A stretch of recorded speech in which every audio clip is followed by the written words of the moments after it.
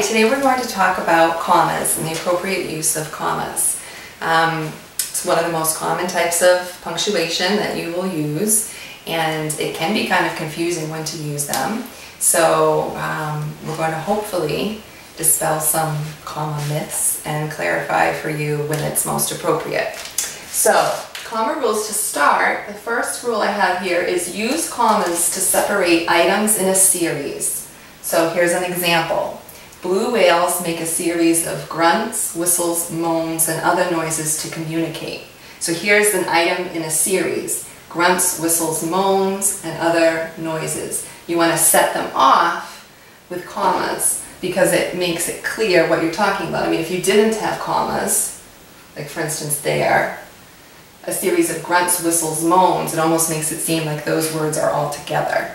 So in order to make it clear that they're distinct and to also help a reader know that there needs to be a pause in between each, you want to make sure that you have commas there. Now, this is one area that people question, so I'll just touch on that briefly. Does there need to be a comma before an and when you have a list of items in a series?